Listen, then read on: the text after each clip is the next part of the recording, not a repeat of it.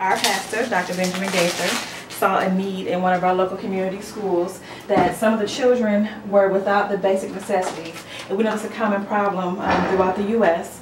that children are going without toiletries, without soap, deodorant, toothpaste, toothbrushes. And so he wanted us to start an initiative with the local school to donate some of these items on a quarterly basis so that the students will have access to just the basic necessities every day. It's our pastor's desire to make sure that the children are well taken care of. So at Stronghold Christian Church, we have partnered with Stephenson Middle School to make sure they have everything that they need to make it through the school year.